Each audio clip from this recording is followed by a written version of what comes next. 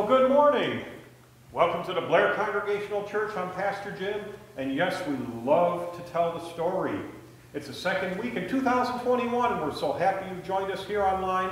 We're staying safe. We're keeping you safe.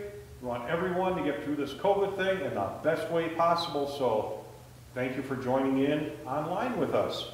It's a beautiful Sunday morning, a great time to be praising God, and we're here coming to you from the Blair Church in Blair, Nebraska. First thing we have this morning is our call to worship. Come, let us worship God, our light and our salvation. We come to sing God's praise. Come, let us worship God, our shelter and protector. God's voice shakes the wilderness. We give glory and praise to our great God. God blesses the people with peace. God gives us strength in our weakness. Come, let us worship God. And please enjoy our first hymn this morning. It's going to be hymn number 9, Praise Ye the Lord, Ye Heavens, Adore Him.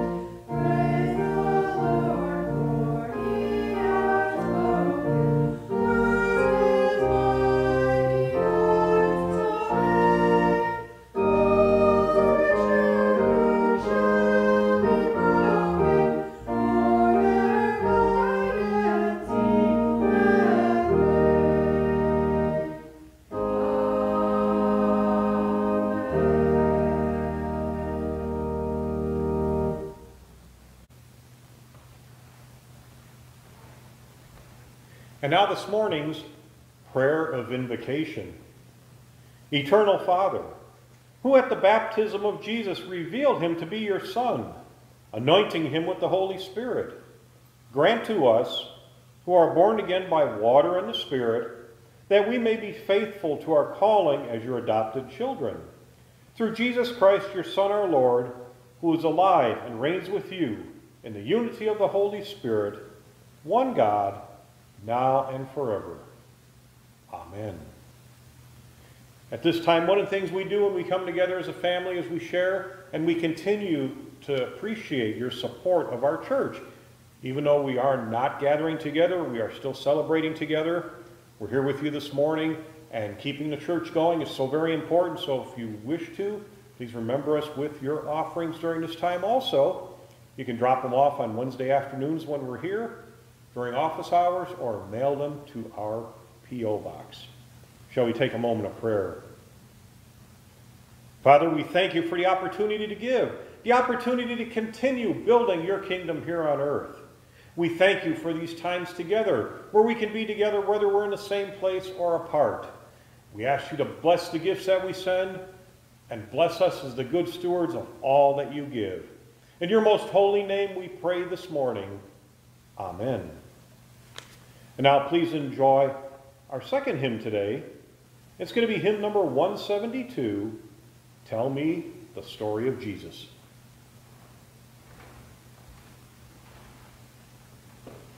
Tell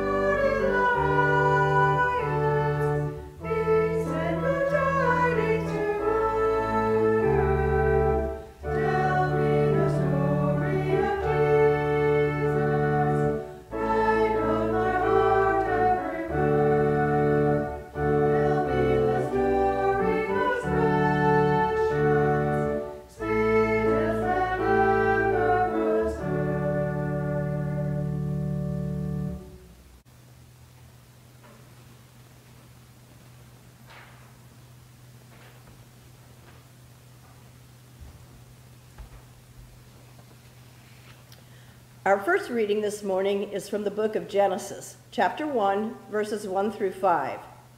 In the beginning, God created the heaven and the earth was without form and void, and darkness was upon the face of the deep, and the Spirit of God moved upon the face of the waters. And God said, "Let there be light," and there was light. And God saw the light, that it was good, and God divided the light from the darkness. And God called the light day, and the darkness he called night. And the evening and the morning were the first day.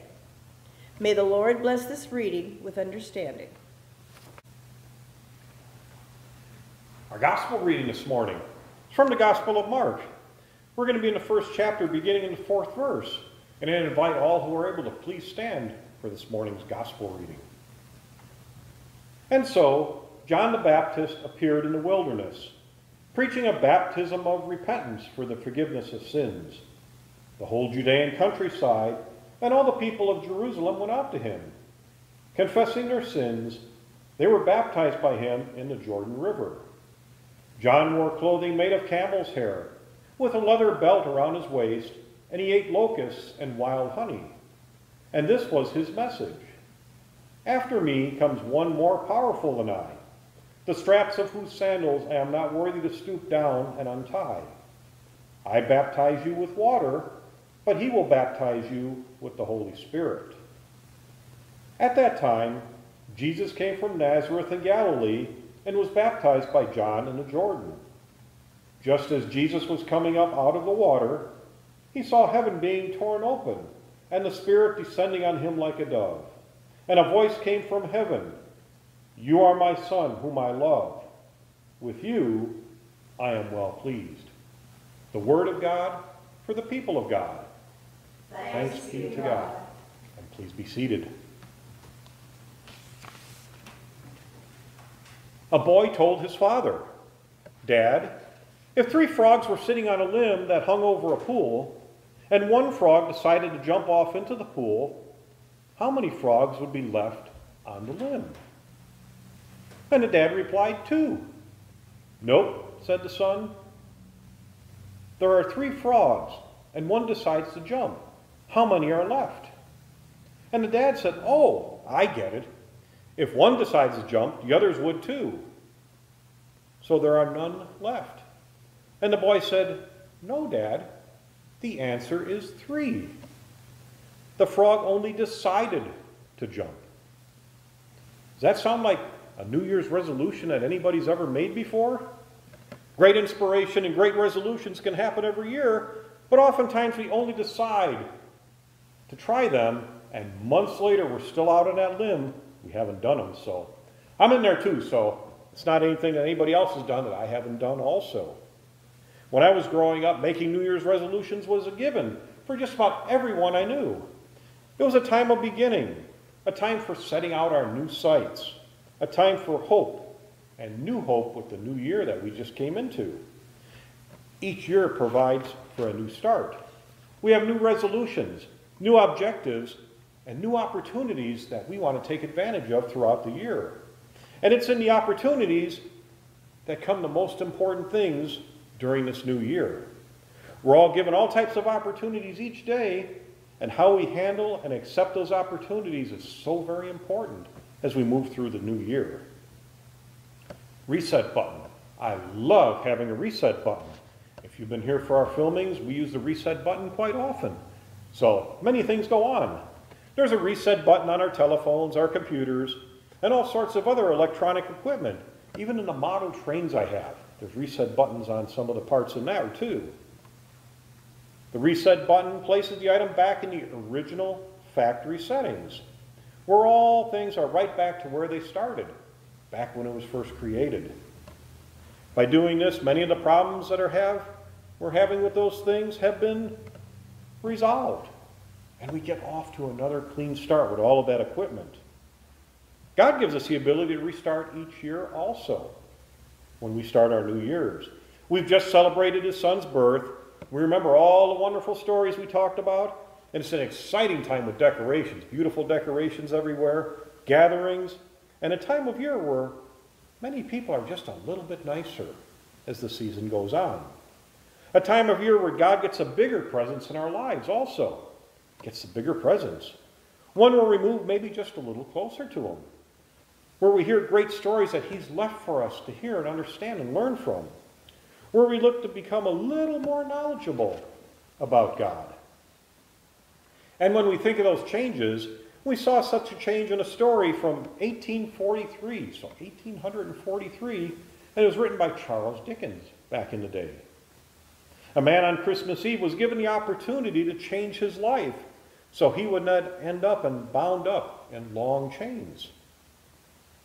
A reset button for him. He was reminded of times past. He was given an insight into the current day. He was shown what a glimpse of life may be in the upcoming year. And with all these happenings in vision, he was given a chance to reset his life. And by the end of the story, he did change his life. He made those changes. He was still rich. He still owned a business that made money. He still had a clerk. He still had his past just as it happened, but now the future could be changed, a reset to the positive. He would be doing things that God would be very happy with, and God was happy about as he did those things. And my friends, as we think about it, we don't need visits from three spirits. We can make changes and adjustments to our lives just by following God's word and God's Son just a little bit closer as we move along, living a hopeful and loving life just as Jesus did. Jesus' words and teachings give us great direction on how we should be, how we should act, how to approach things, along with Jesus being the supreme example of what love is all about. As we start 2021, we can look back at 2020 and all the incredible changes that took place, and none of us could have imagined back at that point. Back in March of last year, the economy was rolling along. We were all out and about doing all sorts of things. Everyone was looking forward to spring and better weather and getting together with friends. And then it all changed. We no longer could visit folks as we had done in the past. We could no longer eat out at our favorite restaurants. We could not have major surgeries or procedures unless it was very urgent. Very different look at that, too. We were told to wear masks and keep away from others, at least 6 feet. The economy seemingly stopped, and our lives changed. So things happened back in those days. Something called COVID-19 had arrived and wreaked havoc pretty much in all aspects of our life that now we're finally starting to get away from a little bit, because it is now 2021. The reset button has been hit. A vaccine is available and starting to be used. So we hear about that rolling out all around our country. Hope has made an appearance once more. And we ought to enjoy Christmas in new and different ways. And with that reset button now being pressed, a new year is dawned, and we can make those changes or make resolutions that we may have been very difficult making in the past year. And when we think of resolutions, I found a list of the top 10 resolutions. See if any of these sound familiar to you. Spend more time with family and friends. Number 1. Number 2, fit in some fitness. Taking care of our health and exercising. Number 3, taming the bulge. That diet thing. We all work on that. Quit smoking. And if we think about smokers, on average, it takes 4 tries to really make the break from smoking before they quit it for good. So we're behind them all the way. Number 5, enjoying life more and all the different things. Number 6, quit drinking. Could be adult beverages or sugary ones also. Number 7, getting out of debt. And this is one we might not make in a year, but we can start making that happen and improving our lives, getting out of some of that debt. Number 8, learning something new. You might say, why? I've got enough to do without taking on something else, but learning is always fun. Seeing something new is always fun. Maybe getting to God will be much more fun too, learning more about his love and his Son as we move along this year. Number 9, helping others. A resolution to help others. And that's thinking of someone else for a change instead of ourselves when we make that resolution. So a very good one to have on our list. And number 10, getting organized.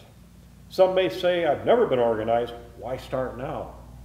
Because it is a good thing to do. It will make your life a lot better when you can find things. When we look at these top 10 resolutions, each and every one of them, none of them had anything to do with spiritual or faith improvements. God wasn't included in any of those. And those are the top 10 from almost everywhere. And sadly, it's that way with most people. They don't include God or Christ in the picture of their lives. And let me suggest to you that the Lord should be included in every aspect of our life. Should be included each and every place in our marriage, family, children, friends, work, play and pleasure. He should be right up there with all the other things we do, remembering him and keeping him in mind. He could be a little bigger part of our lives as we go through the years. And it is 2021 after all, so we can make that happen. So this morning, here's some good solid advice for making the new year better. I have 3 things this morning. The new year, being careful. Number 2, the new year, being thoughtful. Number 3, the new year, being thankful. We'll start with the new year, being careful. Be careful in living. Be careful in the way you live. Just be careful. Be wise in all your dealings. Be careful with your time, because that's also God's time. Don't contribute to evil. Be wise. Be the bigger person. Seek the Lord's will in all things, every day and every way. We can think of how he'd want us to respond. What would Jesus do? A great way to look at that. Because God is always there, Jesus is always there for us, and willing to be a bigger part of our daily lives. Welcome him in more than ever. Number 2, the new year, be thoughtful. Be thoughtful of others. And that's always good advice when we put others in there too. And be thoughtful of God's Spirit who lives within each and every one of us. That wonderful inspiration, the Holy Spirit, who, if we listen, will provide that inspiration to follow God's will in our lives, will inspire us to be more thoughtful of others, and will help us with that ability to make the most of the opportunities that come our way to help others and to be there for others, to be there for others whenever needed. All these things enhancing our spiritual and our faith journeys. Be thoughtful. Number 3, the new year, be thankful. Be thankful in Christ. Keep him in mind. Live a grateful life that will keep you on the straight and narrow, being grateful. People who are not aware of their blessings are not thankful. They don't really see it. Instead, they're always looking for more. We don't want to be there. A positive, thankful person is a great witness in this dark world, and we heard where the light came into the world just a little while ago in our Christmas time. We only shine when we are truly thankful for what we have. Our light shines for the Lord when we are thankful, and we live it and express it in what we do. Because if you think about it, we'd much rather hear someone saying things like, "Bless the Lord," or "Thank you, Lord," or "Praise the Lord," rather than complaining. Complaints are easy. They just flow right out, but thinking of God takes just that. Thinking and keeping God close at all times in our lives. I'm convinced that a grateful person, a thankful person, will live a better life and be blessed with a better life. Good things because they see the good things. They look for the good things, and they find those good things. Do you want a better life in the new year? Be polite to God. Be quick to praise him and thank him for every little blessing you receive. The blessing is something you see during the day. Maybe the blessing just having another day here in the world that he's given to us. Thank him for the resolutions and help with those resolutions that not only help us, but praise him and make his world a better place to live for others.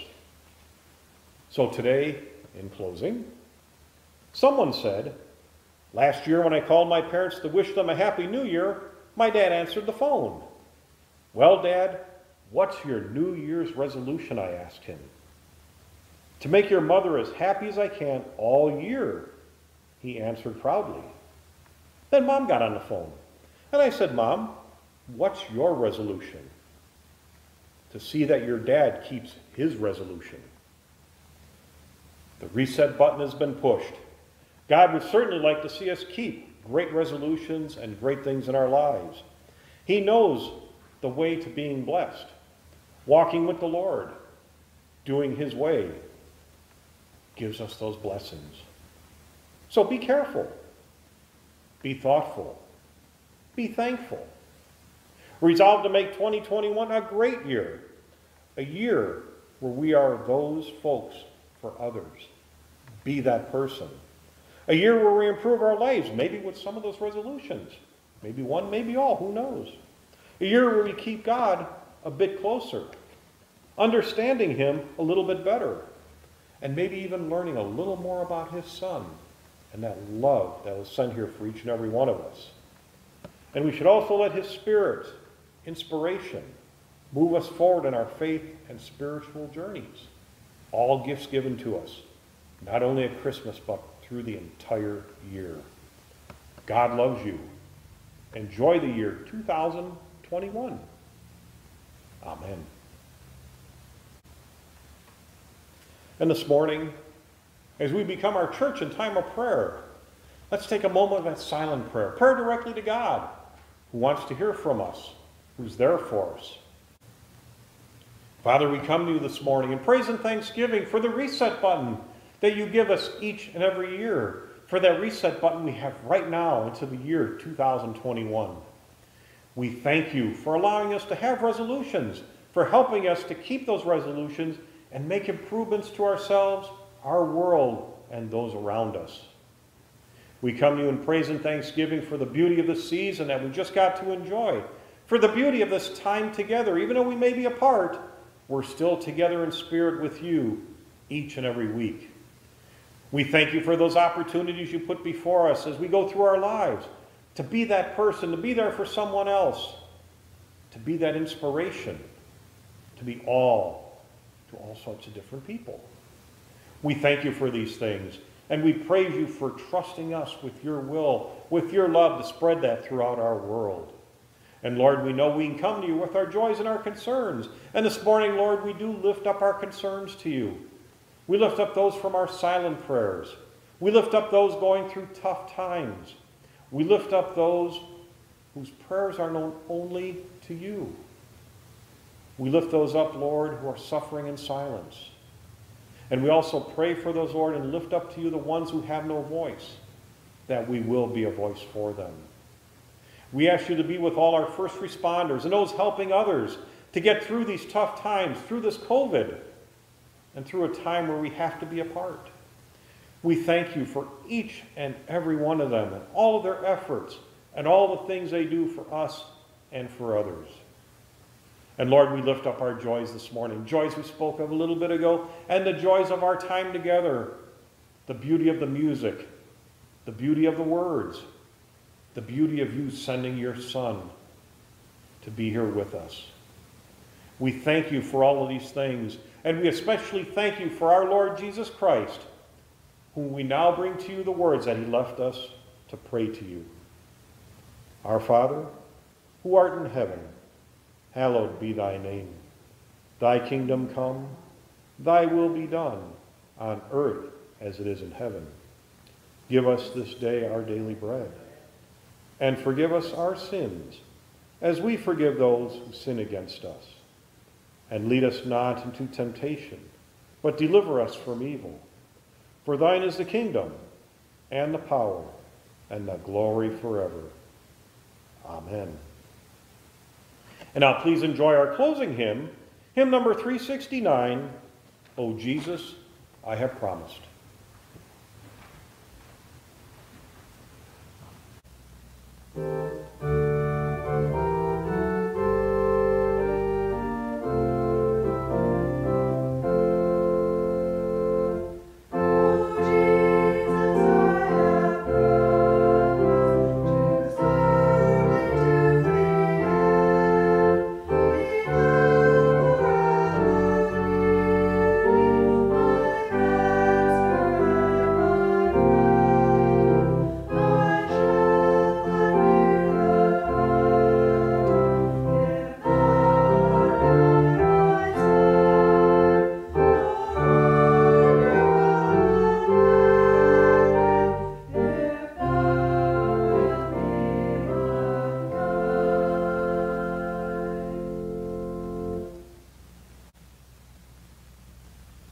reset button's been pushed.